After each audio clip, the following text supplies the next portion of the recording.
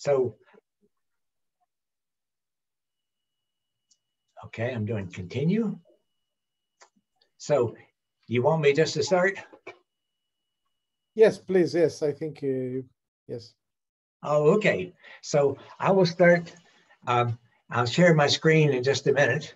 I certainly would like to first say it's wonderful to see all the names on this screen. And I know many of you, I'd love to see more of your faces, but I recognize your names and I'm just delighted to be associated with you. So I'm going to start sharing the screen. I hope it's going to work. Ah, there.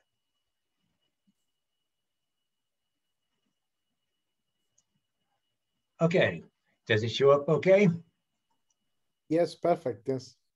Okay, so this is an overview of density functional theory, but I'd like to start with the subject of assessment, electronic structure.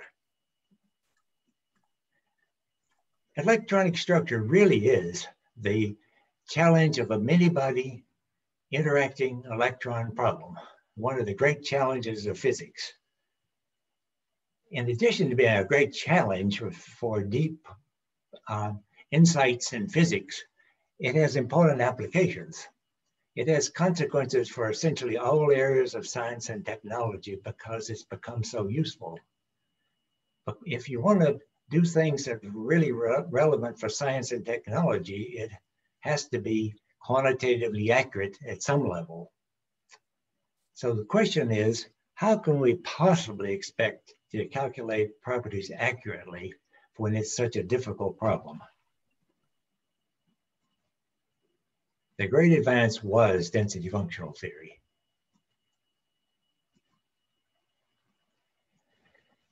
To make a few comments on this density functional theory before proceeding, it's based on profound ideas and inspired choices that have made it so powerful. My goal is to give some background and the ideas of how revolutionary was the approach of Cohn, Hohenberg, and Sham for this problem. And I'd like to make a couple of general comments. In my opinion, the key to success for DFT is to divide the problem into two parts. Finding the functionals that are so useful, or rather finding the functionals and approximations that have turned out to be useful, and using the functionals. A lot of smart people have worked on both aspects of this problem, and it's because one can divide the problem that it has been possible to make such progress. Each of these is challenging and rewarding, and because of this great success, codes that use functionals have been developed that are very powerful, like quantum espresso. Tutorials in this school about how to use quantum espresso and similar codes. So I would like to emphasize, it's not essential to describe all the details of the functionals. In fact, it's kind of too bad that you can just jump in and do calculations without understanding much. That's not good. It is essential to appreciate the ideas behind the functionals in order to use them well. And the challenge for you is to use them well to solve interesting problems. So what are we going to work on? If you look in any book on solid state physics, you'll see the contents look something like this. Things that have to do with the crystal structure, the elastic constants, vibrations, and things that are called electronic properties like band structure, metals, insulators, etc. You've already been introduced to some of these, and there'll be much more in the rest of this school, but what we would know, everybody would agree that all this is properties of electrons and the presence of nuclei. Well, that's just, of course.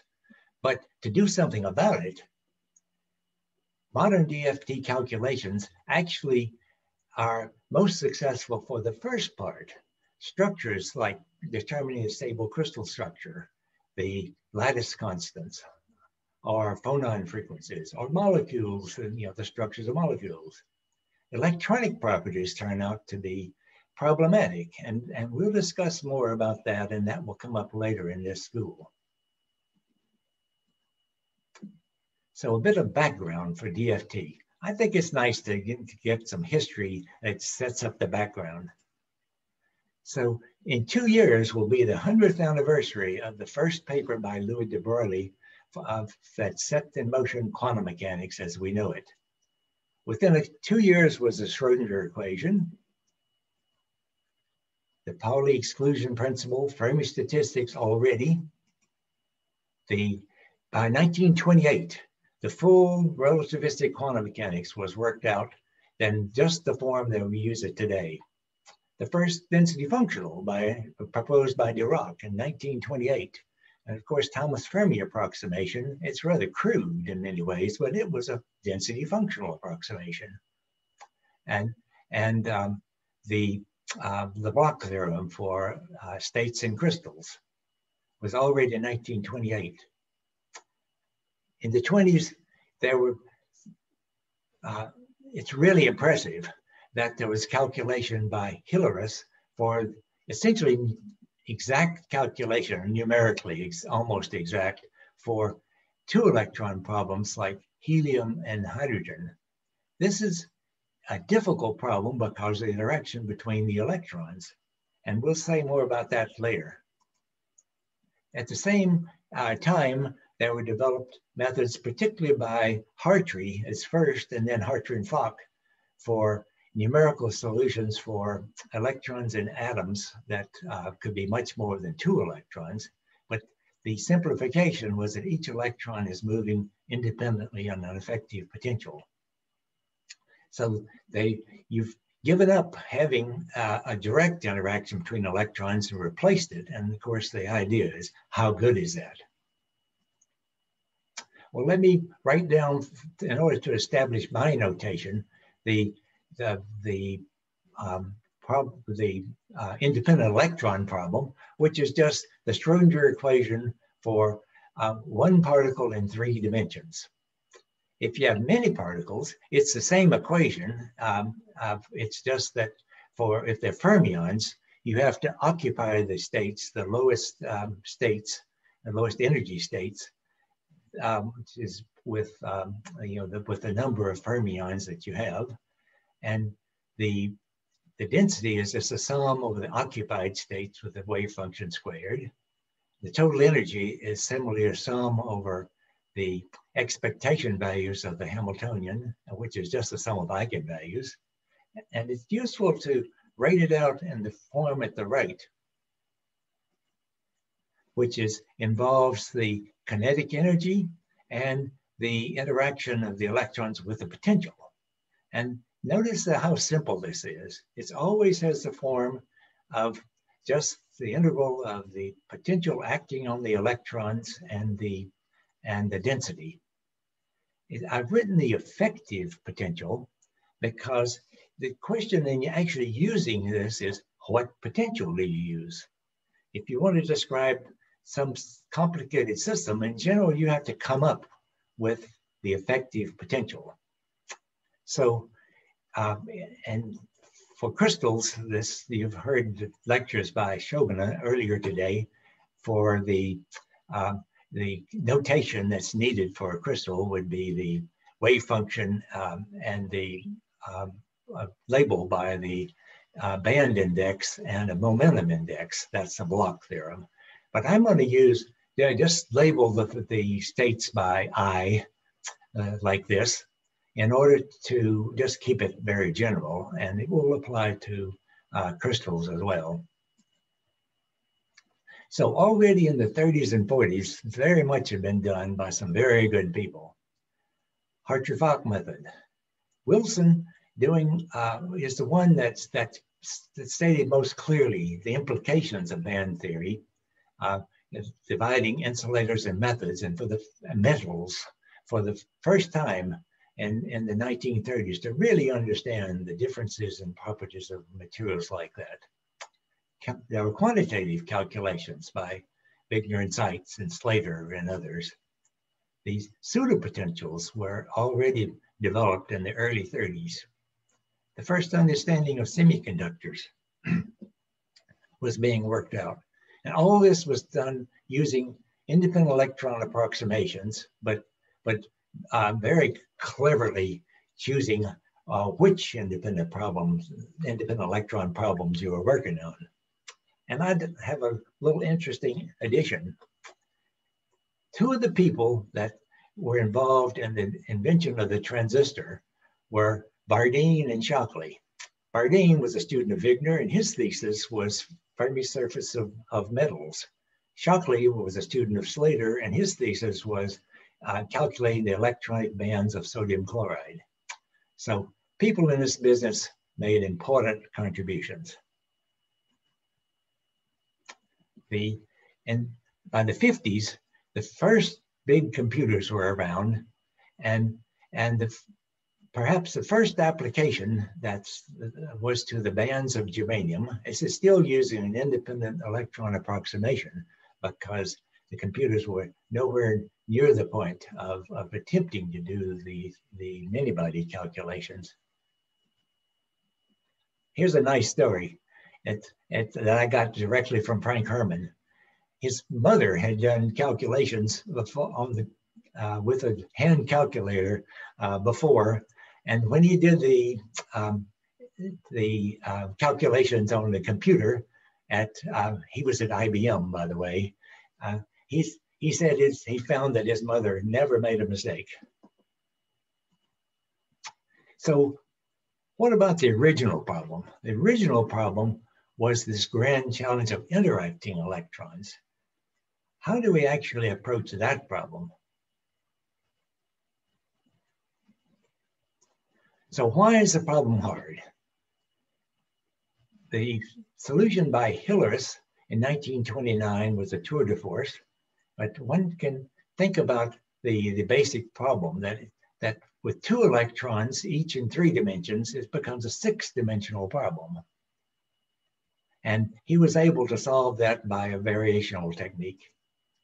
But what if we have 3 electrons, 9 dimensions, 100 electrons, 300 dimensions, 10 to the 23rd on the solid? What do we do? The difficulty scales exponentially with the number.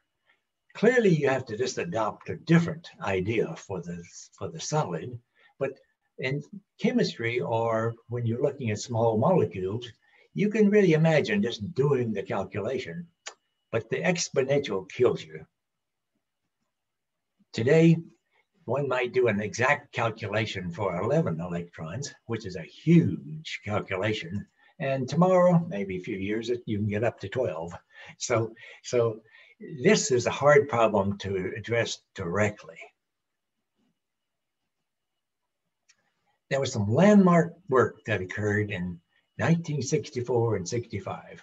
One of them was the density functional theory.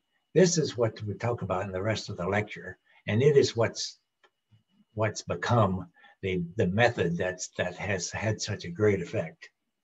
It's interesting that the same years, the other methods of dealing with quantitative calculations for solid were developed, with Hedin's GW approximation in 1964, and the first quantum Monte Carlo simulations of many-body systems by Macmillan in 1964. By the way, he was a student of Bardeen at the time and did calculations on computers that he put together in his basement.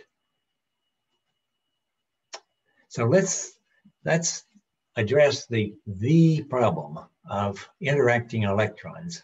This is a full Hamiltonian. It corresponds to kinetic energy of the electrons. The operator is the same as for one electron, but the final effect is very complicated for the kinetic energy of a correlated electron system. The electron nuclear reaction is just the Coulomb interaction, and the electron-electron interaction is Coulomb, and simple to write down. But one thing we can notice already is that these two are similar orders of magnitude. The electron electron interaction just cannot be neglected in anything that approaches quantitative accuracy. The terms below involve the nuclei directly, and only one term in this entire formulation is small, and that's the kinetic energy of the nuclei. And we just set it to 0. We fix the nuclei for the purposes of developing density functional theory, and then they're the static external potential, and the external to the electrons is something that the electrons feel. And later one can put it in by perturbation theory if you wish. The other term is just the interaction between the nuclei, which is basically just a classical additive term that can be included or not. And it's just always additive. And the essential problem is the top line, interacting electrons in an external potential. The external may mean the nuclei, or it may mean other kinds of potentials applied to the electrons. So what did Hohenberg and Kohn do in recasting this problem in a different form? Here's the equation again. But what Hohenberg and Kohn did was to focus not on the Hamiltonian itself, but on the energies.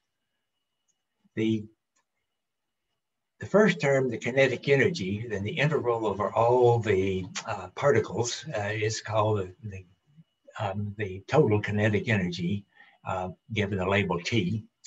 And the interacting electron, the problems due to interacting electrons is called the interacting contribution to the energy. And the external potential is a simple form that it always has in all problems, just the density times the potential integrated over all space. And the beauty of this separation is that the first two terms contain all the hard parts. The kinetic energy and interaction energy of the electrons, and the other terms are simple terms that you can evaluate easily once you know the positions of the nuclei and the density. So let's look at this a little bit more closely on the next slide. Oh, I've already said that. This is the difficult part, and this is the part you can just see immediately how to deal with. So the important thing about this division is that not only is everything difficult put in this place, but it must be universal. It's the same functional for all systems. The only way the only way the electron knows which system it's in is by which potential is applied to it, like where the nuclei are. So what does a universal functional mean? The square brackets is a notation for functional, and it means a value that's returned that depends on the entire function, in this case, the density.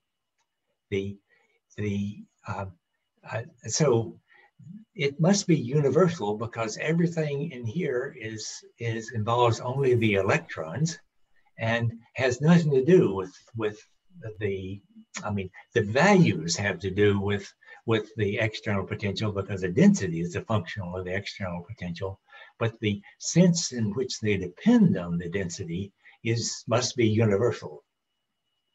Now, I've jumped to the final conclusion of Hohenberg and Kohn that it is determined by the density, but let's look at that. We know that this energy is a functional of the external potential.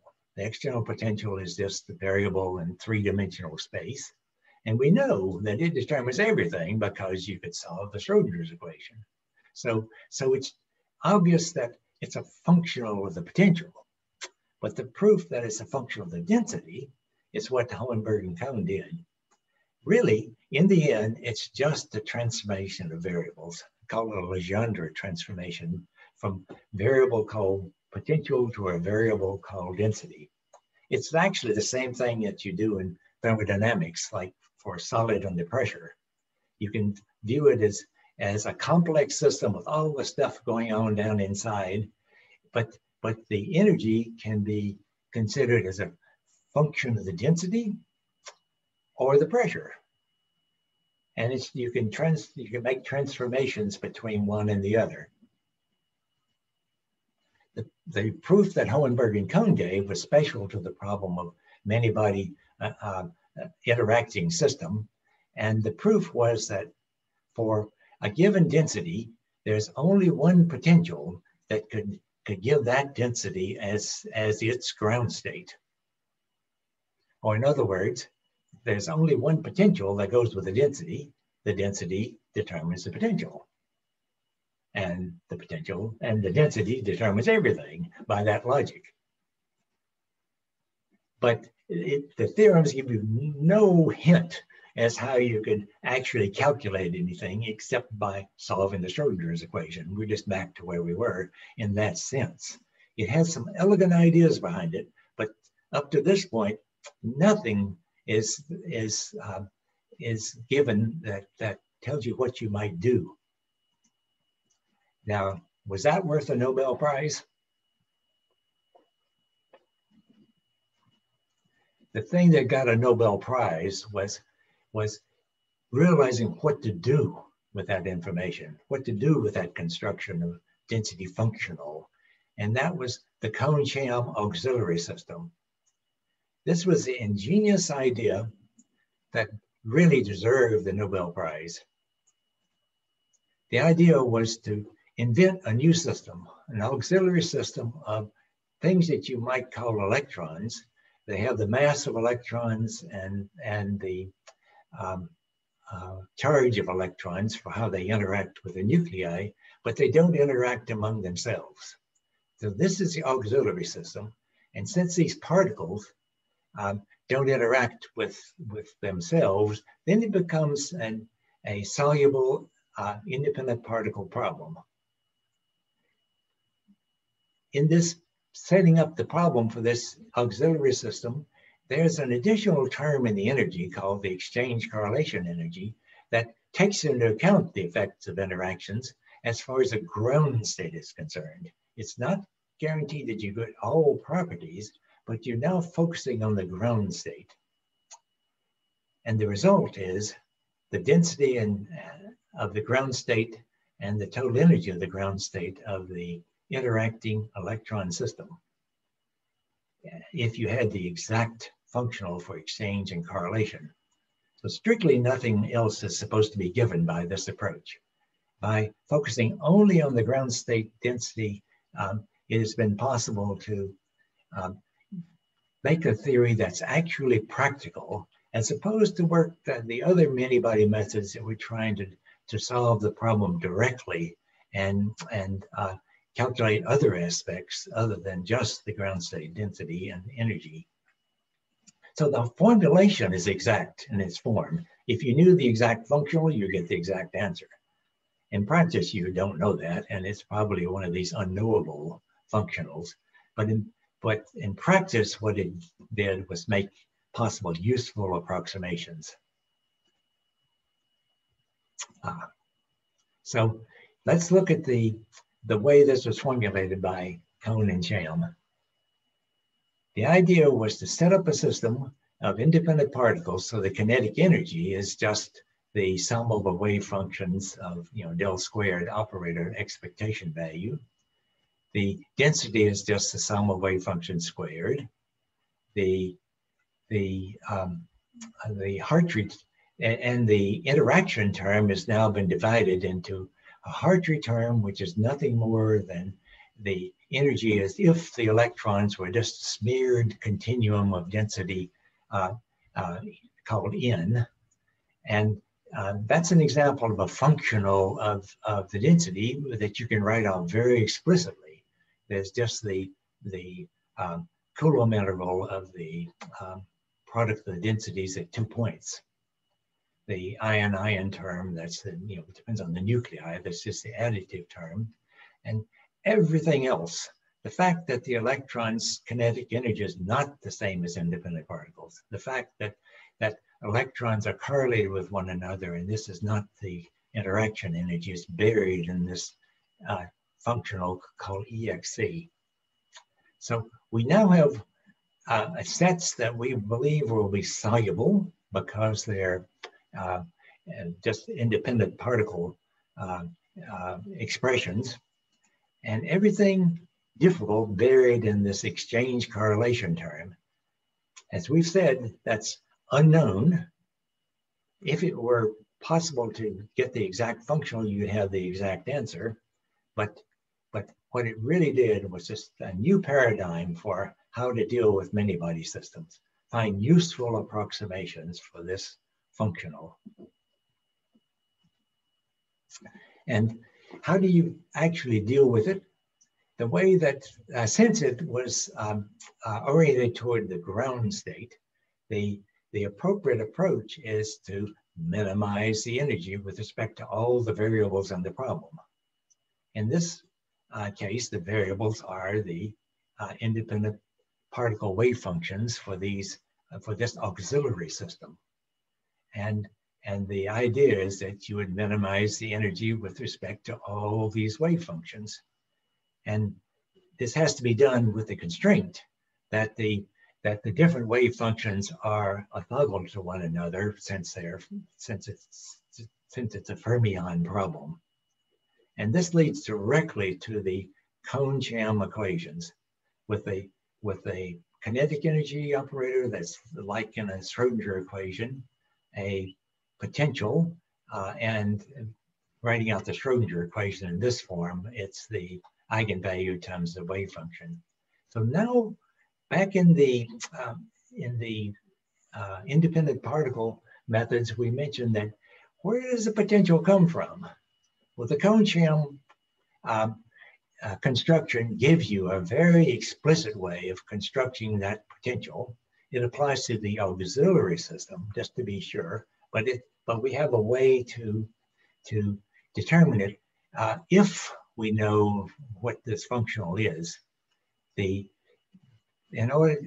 doing this variational minimization, the key thing is that's involved is the density. And you can use the chain rule to calculate the effect of all these potential terms that involve the density by take the derivative with respect to the density, and then the derivative of the density with respect to the wave function, and you find that the potential is the external potential, the Hartree potential. That's very simple to calculate once you know the density, and the exchange correlation. That's also simple to calculate if somebody gives you the exchange correlation functional.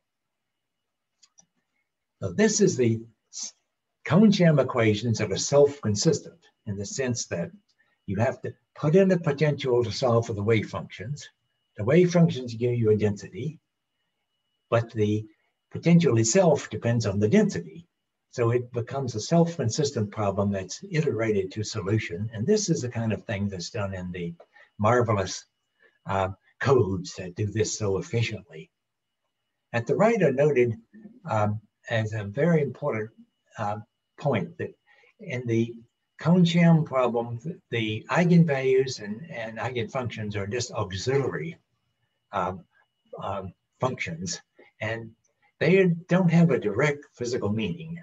So we'll come back to that later.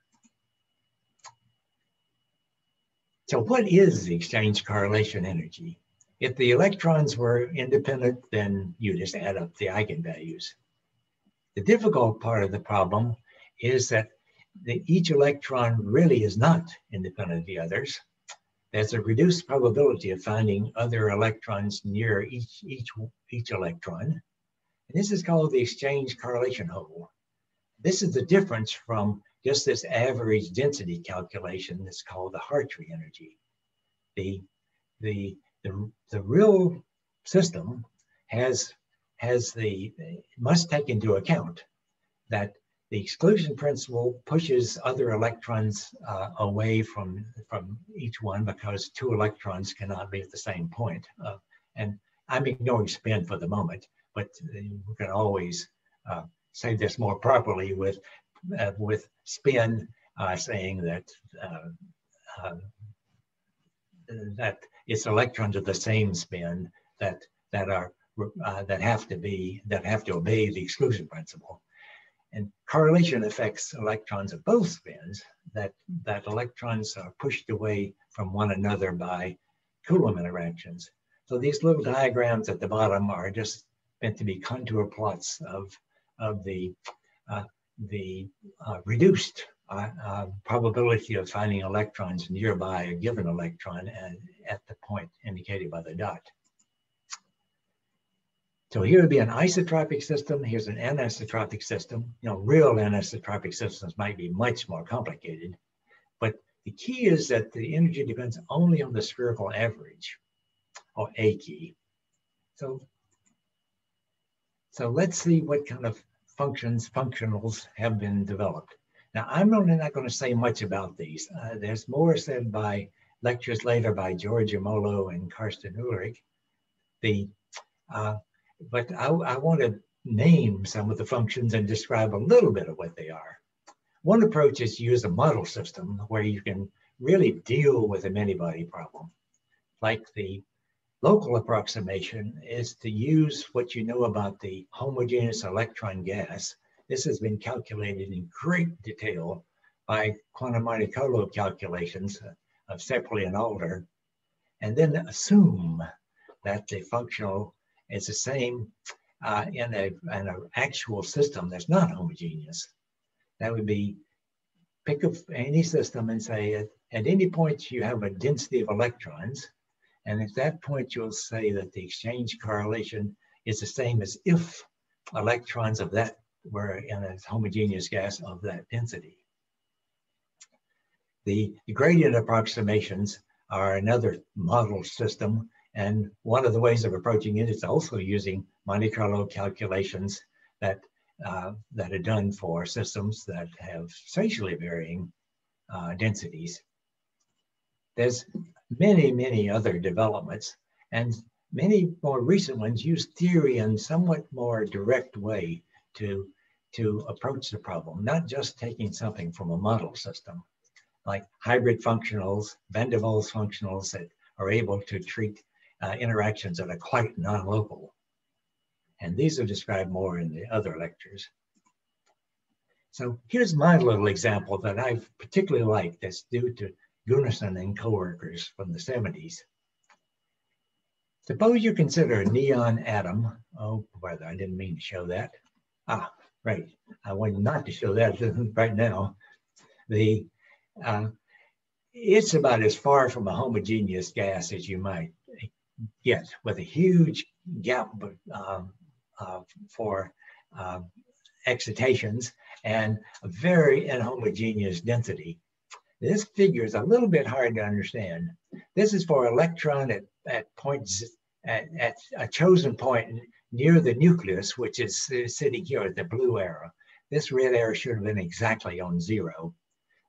And that would indicate that at that point there's a given density for in neon, and at that point you would say that the exchange correlation energy is the same as if an electron was in a homogeneous gas of that density.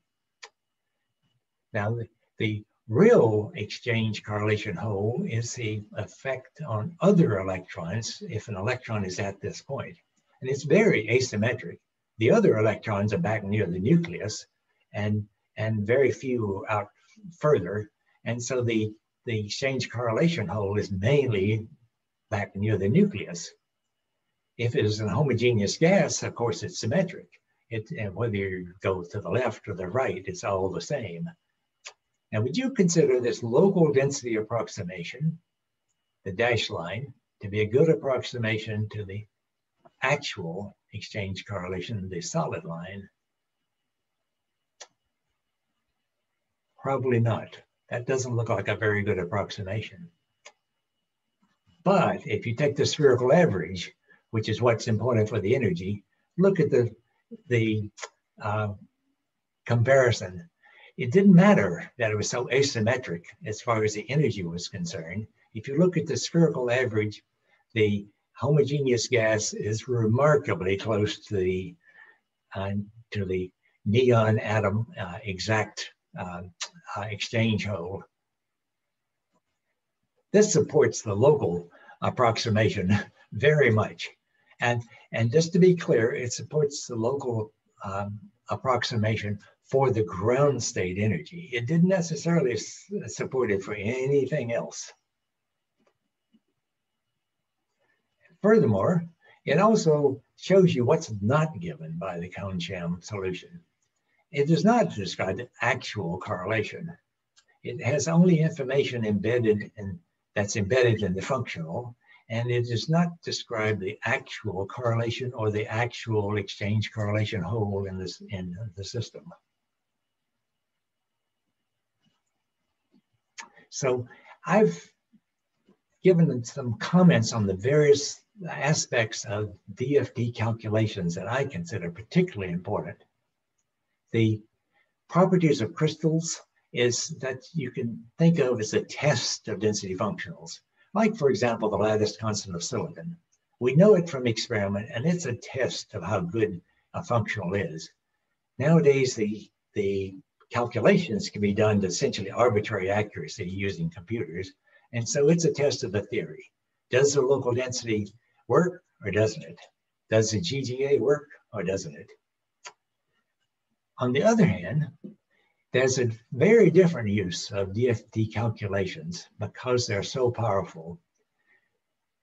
Complex systems, the experimentalists don't know exactly what's going on.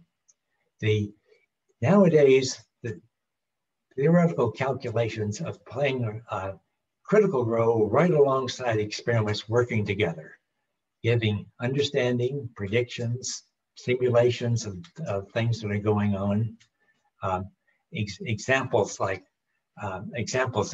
which this applies are surfaces, interfaces, defects, materials that are at very high pressure, thermodynamics, systems, liquids, complicated systems like interfaces that are buried, which is very difficult for experimentalists to study. So let me give you two examples. One is the first that I know of that really set this field in motion in a practical sense. I think this is the first calculation that was convincing that the density functional theory really can do something useful quantitatively. This is a set of transition metals, the 3D transition metals, the 4D, calculating the density, which is actually this is proportional to the lattice constant, comparing the theory and the experiment, the crosses. The other properties shown here, the bulk modulus and the cohesive energy, are more difficult to calculate, and more sensitive, and so they don't agree as well. But they already show the basic features, and improved calculations later are somewhat better. But this set it up that this is a useful method. So many calculations have been done, as you know, and here's an example. I looked in Science magazine last week. I was trying to understand something about batteries that are so important for renewable energy. The first words of this article are, aqueous redox flow batteries could provide a viable grid scale electrochemical energy storage for renewable energy. These are things that might work for huge amounts of storage of energy, not your car or your cell phone. If you look down in this article, you see their density functional calculations indicate possibilities for This is just the little article that's describing the big paper that you can find online, or later in the issue actually. And it's just assumed that people will figure out and know basically what density functional means. And this is the method that we have for calculating quantitatively something about materials that work together with the experimentalists as they go along. I would like to emphasize this point that I've already said. There are lots of methods Plane waves is one, pseudopotentials is one. So here's a set of calculations that use plane waves and norm-conserving pseudopotentials, ultrasoft pseudopotentials. This is the augmented plane wave method that takes into account the core electrons without making a pseudopotential.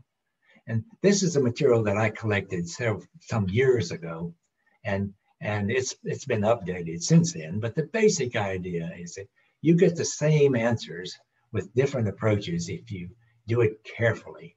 Pseudopotentials at that moment were not as accurate, but more and more the improvements have made them quite accurate, and you can deal with many different methods and be confident as long as you do the problem very carefully.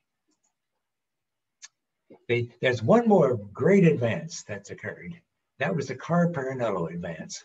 1985 was the idea of how to solve the Kohn-Sham equations, the quantum Kohn-Sham equations, and the classical equations for motions of nuclei all together as one problem. This just revolutionized the kind of systems that one could deal with. I was one of the people that did calculations on one structure and then go to a different structure and another structure, and it's days and weeks work for each structure. This method suddenly opened up the picture that you could just guide systems. You could deal with liquids. You could deal with simulations to find the lowest energy by cooling. You could find quenching the system. You could look at chemical reactions as atoms move. Perhaps most important, the exact methods that they proposed are not used much anymore, but what it did was to stimulate the development of very efficient methods. And quantum espresso is one of them. It's because of these developments that the calculations can be done so efficiently for large systems and produce so many very useful results. I've said it before, it's really a new relation of theory and experiment. Here's something I'm proud of. It's calculations that I was involved in back in the early 90s or late 1980s. It was like the first calculations of this sort. I think the biggest calculations had been done at the time by Julia Galli, who had previously worked with Carr and Parrinello, and we were using the Cray computers at Illinois. This is carbon at very high pressures and temperatures with a prediction of when would diamond melt? What happens under pressure? It was actually controversial at the time. And these are our calculations, and it's turned out that shock waves, including ones done just the last few years at these giant laser facilities, agreed quite well with the first calculations and somewhat better with more recent calculations. But already the first ones that used the local density approximation really give the basic physics of the problem. And this has gone on in things like this work by the Parrinello group of polyethylene, which is such a important aspect of industrial production of using a particular reaction, which is still difficult to understand. So let's move on to the other issues. Improved functionals, and in particular, improved functionals that can get different properties of systems. So structures and images more accurately, and also as much as possible different properties. So this is called the Jacob's Ladder by John Purdue, who is perhaps the best known person for the development of functionals, starting with the local density approximation and the gradient approximations that are considerably more accurate. The other functionals like the hybrids and the LDA plus U, which I refer to as DFT plus U, which will be discussed later in this school. There's yet further developments that use the polarizability of the system itself to produce more information about the functional. And there's one in the middle called meta-GGAs that use a kinetic energy density as well as the ordinary density.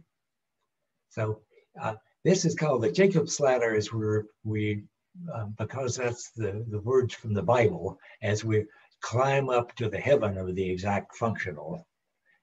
Anyway, I'm not going to describe this further, and there'll be more in the later lectures, in particular the more advanced functionals described by Karsten Ulrich. One of the most famous problems that's called the band gap problem is the fact that cone and sham eigenvalues are often interpreted even as physical bands, even though cone and sham said, don't do it. Some cases they're just terribly wrong, and it's now gotten this name, band gap problem.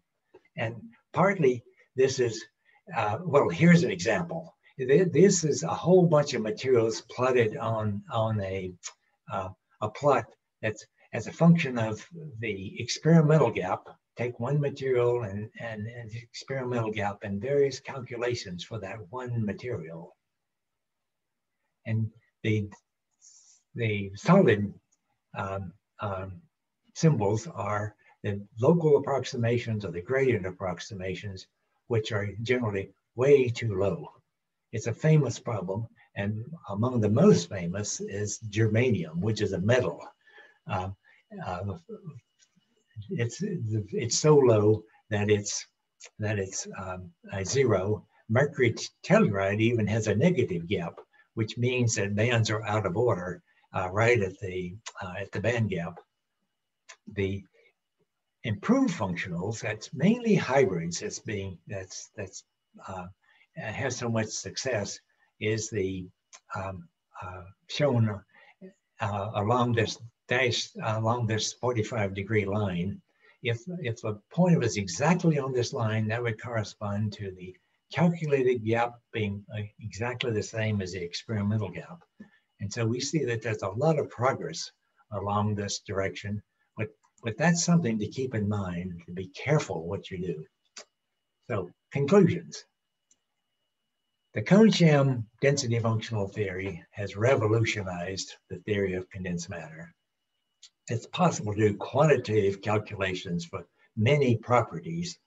It's not everything. One has to be very careful to be sure what one is doing, but it's exceedingly useful. The part of the secret is that the problem was divided into two parts, with smart people working on each of the two parts. Because it's so useful, the codes have been developed that make it very useful, like quantum espresso. Now, what's the challenge for you? You can take the challenge to be one of the people that finds new functionals.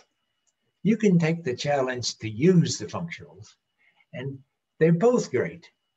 That if you choose the second example of using the functionals, your challenge is to use them well, to choose good problems and to solve interesting problems in material science, chemistry, and many different fields using the methods and using your intuition, your abilities to choose good problems. Thank you. Thank you, Richard. Thank you, Richard.